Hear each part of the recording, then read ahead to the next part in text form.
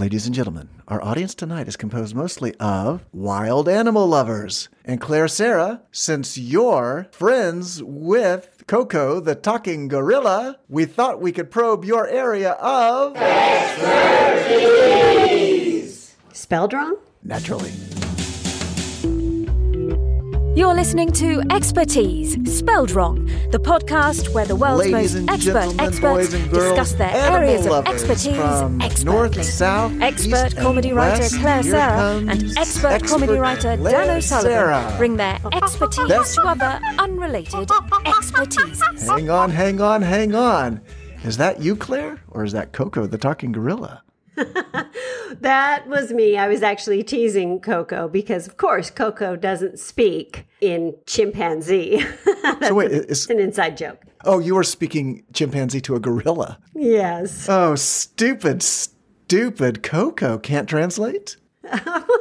No, I mean, hey, thanks for inviting me to the podcast. It's great to have you here, Claire. Now, is COCO the Talking Gorilla there with you? I am here with Coco at her little pad in just north of San Diego. Oh, so I know there's the San Diego Animal Retreat there. Oh, Is that sure, where- yeah. Or does COCO have her own place? Coco has her own pad. It's a little modernist overhang on a cliff, beautiful view of the Pacific Ocean. She likes to hear the waves crashing. Oh, so how long have you and COCO the Talking Gorilla been... Cohabitating? Yes, cohabitating? We've been cohabitating for the last 17 years. That sounds like a very friendly relationship to be cohabitating with a gorilla. Is that safe, Claire? Is cohabitating with any other mammal safe, Dano? Not with my ex-wife, I'll tell you that right now. All right, can I hear it from the married couples out there? Yes. Oh, and she wasn't even a gorilla. And Coco and I are not married. I don't want any mail about that. Yeah, you mean letters. You know, communication is the centerpiece of any relationship between two humans, between a human and another species, between two other species, between a species that's like the same as a different species, but also I would even say between me and this jolly, comfortable Chesterfield I'm sitting on. I think any relationship is worthy of respect.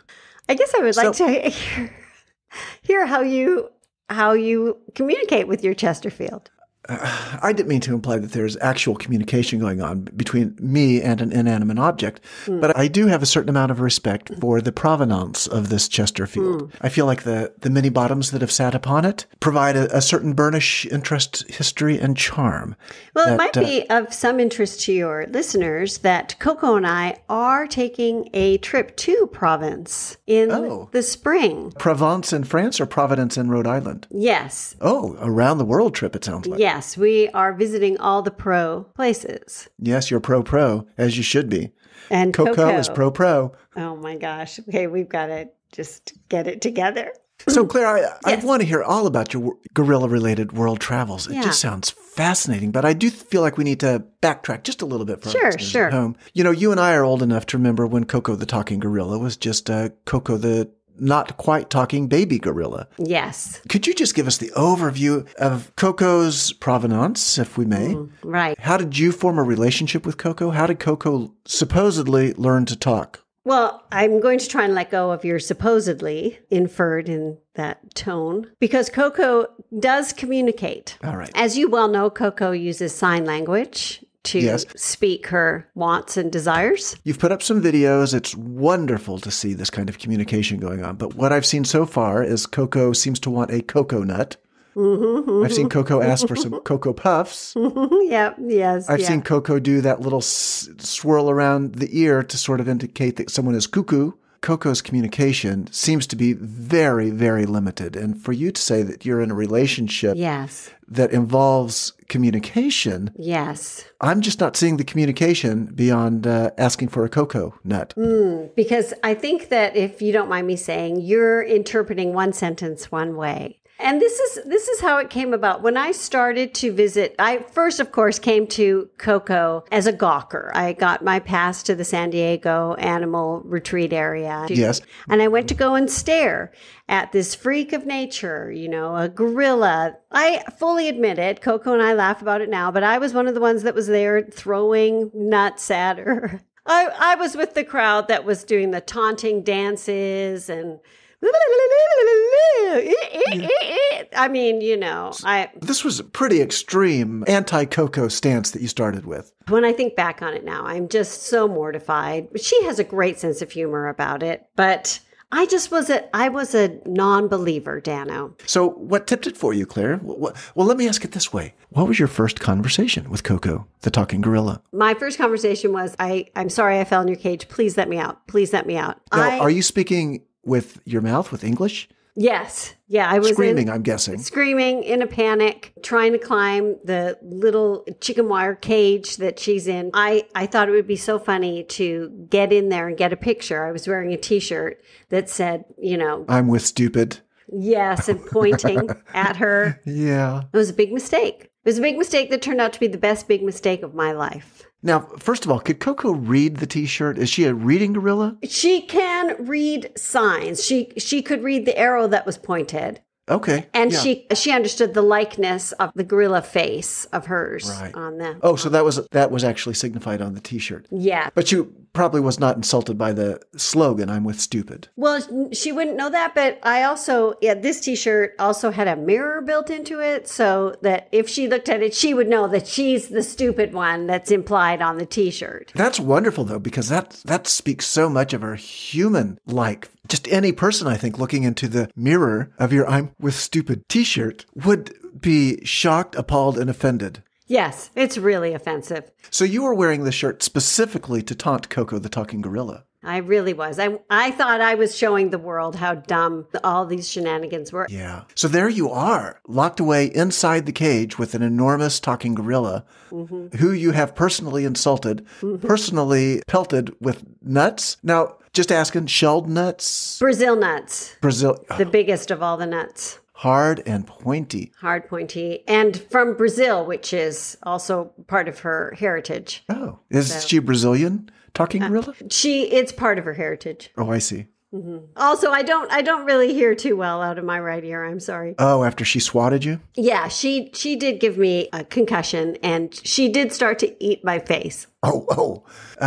Gosh, how did you get out of that? Luckily, one of the other taunters that had come with me, they started taunting. So making fun of her Brazilian heritage, that sort of thing? And your face seems to be mostly healed up. That's nice. Thank you. So that's really, a meat cute story, as they say in the movie business. And my face was the meat. And now it's cute. Thank you. But you know what a lot of people don't know is that COCO came to visit me while I was in the coma. Oh, that's so wonderful. I was in a coma for about 6 months. So for that period, she was COCO the visiting gorilla. She was. Now, I don't want to get personal, but I'm trying to picture the scene at the nurse's station in the hospital when a gorilla opens the elevator and steps out. Was there any trouble there? Was she a welcome guest? There started to be trouble, of course.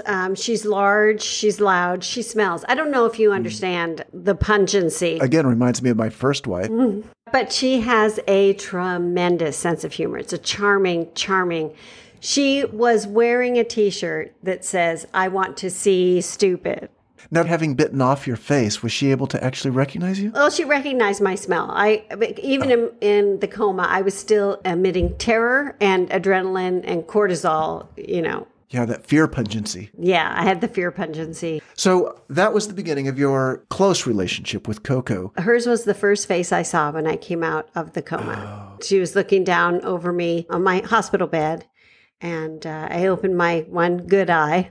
And I saw this fuzzy, hairy face coming into view. So at some point through this bizarre and unpleasant getting to know you phase between you and COCO the talking gorilla, something shifted somewhere along the line. Did she realize that you were no longer fit for human habitation? Is that how you came to be living with her in the pen? Well, that you're speaking of the night where COCO broke me out of the hospital and carried you down the side of the building. You must have felt a little like Fay Ray. I did. And she brought me to her home.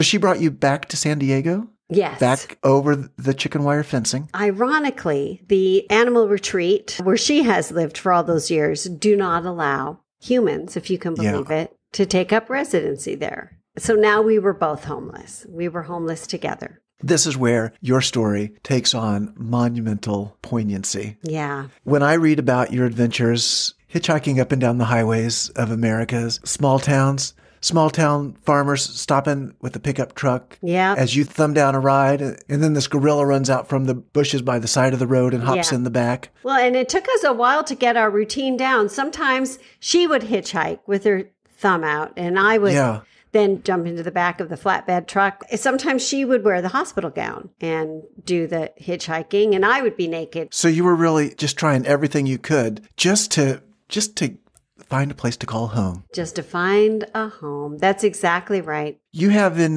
your memoirs just this wonderful story in Coeur d'Alene when you stopped in at Lil Frankie's Diner. That was a turning point. Coco had learned to love coffee from you. She loved cocoa-flavored coffee. Coffee. Mocha. Mocha. Mococo. What happened there at Lil Frankie's? Well, Little Frankie's Diner, it's a little side of the road diner in Coeur d'Alene. It's wonderful. However, they are not into fancy, elitist mocha java. So they served Coco regular Joe. And I thought, this is the end.